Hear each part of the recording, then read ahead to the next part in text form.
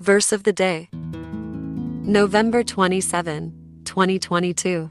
Time to reflect. God remind us with His Word. Daniel chapter 5 verses 25 to 28. Devotion. Would you rather be still alive at the end of the world or die first?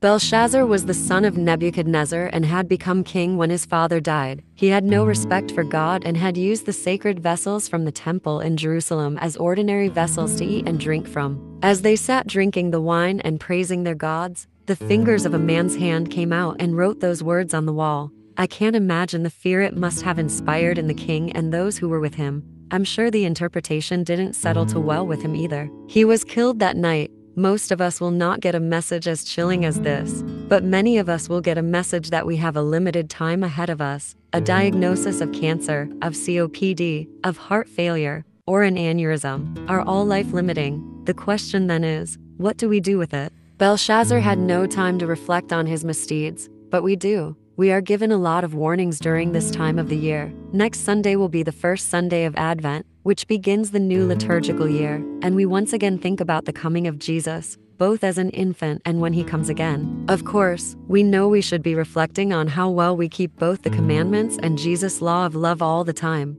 But when I taught young children, I reminded them that the police and firefighters came to their schools every year to make sure they knew how to stay safe. God reminds us with His Word because He wants us to remain safe so that we will be with Him at the end of our lives. Let us pray.